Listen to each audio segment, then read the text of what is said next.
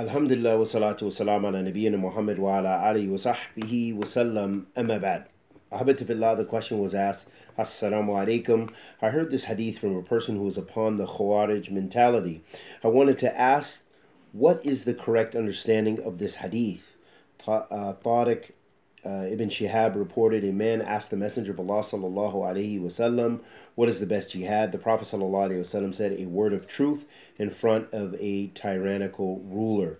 Musnad Imam Ahmed, hadith 18,449.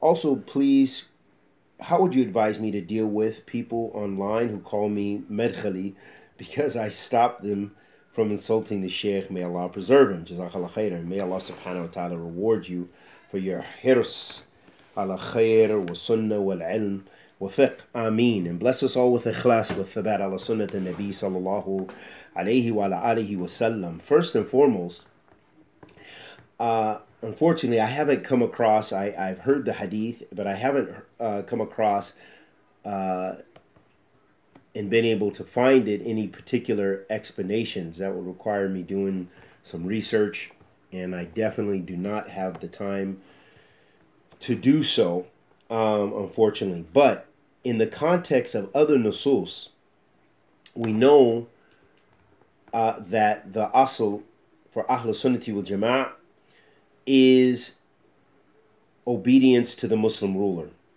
And that includes the tyrannical ruler. And we're going to talk a little bit about some of the details very shortly. And if this is an authentic hadith, and I've heard this hadith many times, and that a word of truth in front of a tyrannical ruler. Speaking the truth, we're always ordered to speak the truth to whoever it is, regardless of whether it's a tyrannical ruler or not. That does not mean, however, that you aggressively address the leader or approach them from the sunnah of the Messenger of Allah sallallahu alaihi wasallam. Is that we have other nusus that explain that the correct way to give advice to the Muslim ruler is behind closed doors, in a way of advising. And the Messenger of Allah sallallahu alaihi wasallam said, which is also in Sahih Muslim, قال النبي صلى الله عليه وسلم الدين النصيحة دين النصيحة دين النصيحة قال لمن قال لله ولكتابه ولرسوله ولأئمة المسلمين وعامتهم. So the Prophet صلى الله عليه وسلم mentioned that the deen is sincere advice, and one of those who he mentioned the sincere advice is to the leader, أئمة المسلمين. So the leaders of the Muslims, that you give sincere advice. So the leader should be given sincere advice. But of course, that doesn't come from just everyone. This doesn't come just from the guy on the street, and he's going to probably even have access to the leader. And nor does it mean that we protest, nor does it give authority to curse the leaders or yell out, nor does it give authority to speak on the minbar openly about the leaders or criticizing the leaders. And that's the difference between Ahl Sunnah's understanding and, for example, Ikhwan Muslimin, or Jamaat takfeer wa hijrah, and many of the other groups and the contemporary groups who believe that and use this as evidence to speak about the leaders and to confront the leaders in an aggressive way and to criticize the scholars and say, hey, we didn't hear them address the leader on such and such point or such and such point, so then therefore they must not be doing it. This is their concept. And so Ahl Sunnah does not hold that those same principles. And in the context in general, we know that Allah Azza wa Jalla says, في كتاب الكريم وأطيعوا الله وأطيعوا الرسول وأولي الأمر منكم. So Allah subhanahu wa ta'ala orders us to obey Allah and obey the messenger. And then he also subhanahu wa ta'ala tells us to obey the leaders who are charged in authority over us. But however, this is muqayyid. Those other ones are al-itlaq. Okay? So these are principles of understanding the nusus. And from usul al-fiqh, that we have the obedience to Allah and obedience to his messenger is ala itlaq. There's no exception. That is what we're ordered to do. We're commanded to obey Allah subhanahu wa ta'ala in absolute. We worship Allah subhanahu wa ta'ala. وَمَا خَلَقْتُ الْجِنَّ وَالْإِنسَ إِلَّا لِيَعْبُدُونِ. I have not created mankind and jinn except for the purpose of worshiping me.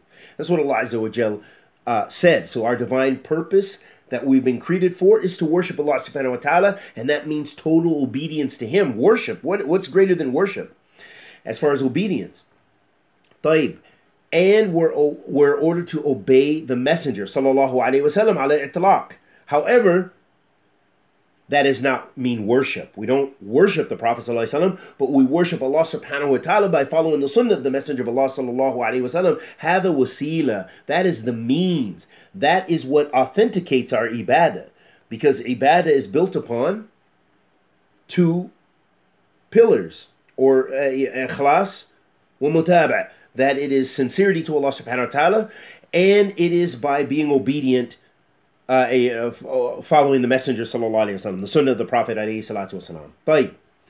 However, the obedience to the leader is muqayyad. It is restricted. It is not absolute ta'ah. And we're going to look at what Imam Tahawi says, because this gives you the aqeedah of Ahl Sunna. وَلَا نَرَى الْخُرُوجَ عَلَى أَئِمَّتِنَا وَوَلَاةِ الْأُمُورِنَا وَإِنْ جَارُوا ولا ندعو إليهم ولا ننازع يدا من طاعتهم ونرى طاعتهم من طاعة الله عز وجل فريضة ما لم يأمروا بمعصية وندعو لهم بالصلاح والمعافاة.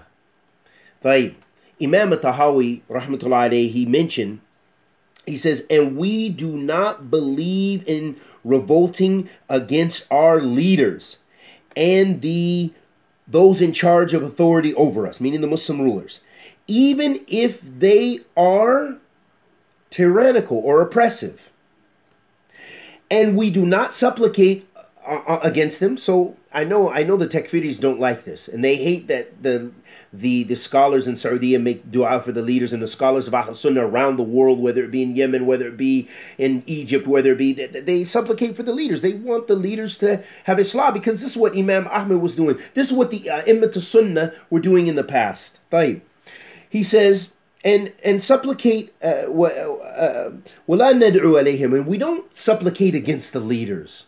Ikhwan Muslimin does, the takfiris do. And we don't remove our hands from obedience to them, and we believe in obeying them in obedience to Allah Azza wa Jal, and that is an obligation. And as long as they are not commanding you to do sinfulness, and we supplicate for their health and for their rectification. Like that is the manhaj of the Salaf. That's the methodology of the Salaf al-Salih. Imam Ibn Abi Izz, one of the most famous people who explained Imam Tahawi's book, Aqidat al-Tahawiyah, he said, فَقَدْ دَلَّ كِتَابِي وَالسُنَّةِ عَلَى وُجُوبِ طَاعَةِ أُولِي الْأَمْرِ. And without getting into, okay, we need this though. مَا لَمْ يَأْمُرُوا بِمَعْصِيَةٍ فَتَأَمَّلْ قَوْلُهُ تَعَالَى أَطِيعُوا اللَّهَ وَأَطِيعُوا الرَّسُولَ وَأُولِي الْأَمْرِ مِنْكُمْ. كيف قال وَأَطِيعُوا الرَّسُولَ وَلَمْ يَقُلْ وَأَطِيعُوا أُولِي الْأَمْرِ مِنْكُمْ. طيب. So he's explaining what we just said. He said, and the Quran and the Sunnah show it's an obligation to be obedient to the Muslim leader, as long as he does not command you to disobedience. And then he says, reflect upon the statement of Allah, where he says, obey Allah and obey the messenger and those charged in authority from amongst you. And he's basically saying what I just said, which is that this the obedience to the leader is restricted. And the Prophet sallallahu alaihi wasallam said, وَأَطِيعُوا اللَّهَ وَأَطِيعُوا الرَّسُولَ. قال صلى الله عليه وسلم أطيعوا اسمه وأطيع في أسرك ويسرك وأثرة عليه وإن أكل Malik wa daraba dhahrik. The Prophet ﷺ said, hear and obey the Muslim leader in that which you like and that which you dislike, even if he takes your wealth and beats your back. So it lets us know it's very important to obey the leaders. The Prophet ﷺ said also that he said, obey the leader وإن يأمر فإذا أمر بمعصية فلا سمع ولا طاعة. The Prophet ﷺ said, obey the Muslim leader, fear Allah and obey the Muslim leader, and if he commands you to do good, then there's no hearing and obeying him. And Ahl Sunna understands that to mean in that command. It doesn't negate the complete obedience of the ruler. So for example, a ruler that says, hey, you need to take riba, or whatever the case may be, something unlawful. And, your duty is to Allah subhanahu wa ta'ala first. So you do not obey them in that. You do not obey them in that unless there's going to be mafasid a'zam. So these are other big principles, and I don't want to get too off track.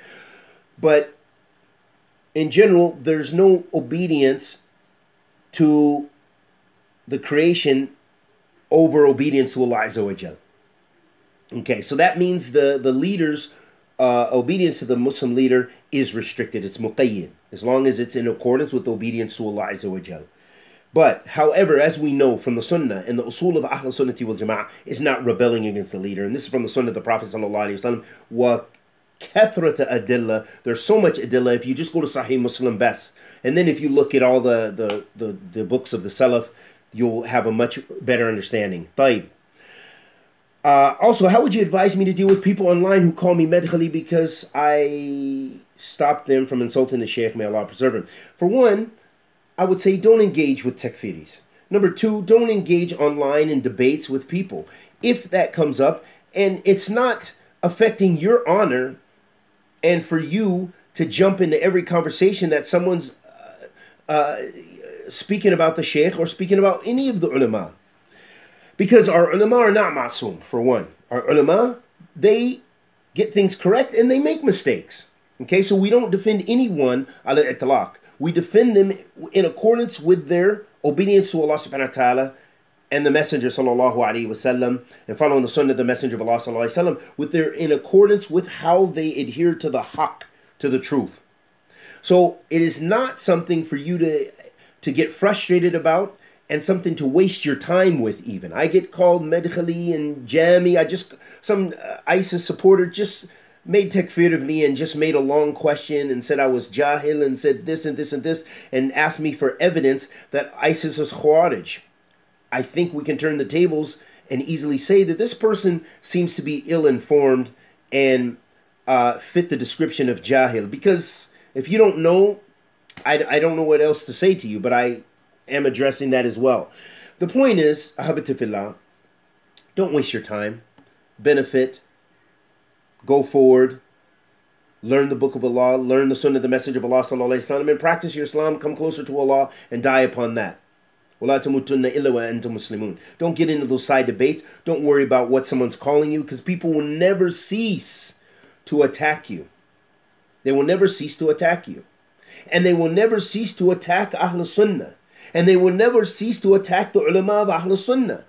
But the ulama of Ahl Sunnah and Ahl Sunnah will prevail until the hours established. The Prophet sallallahu alaihi wasallam said, "La tazal ta'ifatun min ummati dhahirina al-haqq hatta ya'tihum amr Allahu hum ala dhalik."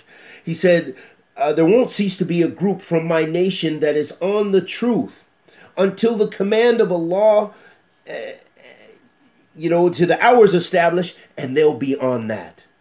Letting us know Ahl Sunnah mawjood, Ahl Sunnah will continue to be present. And we ask Allah the Almighty to accept our good and forgive our evil. And may Allah bless us to be from Ahl Sunnah. Wa sallallahu wa sallam ala nabiyyina Muhammad.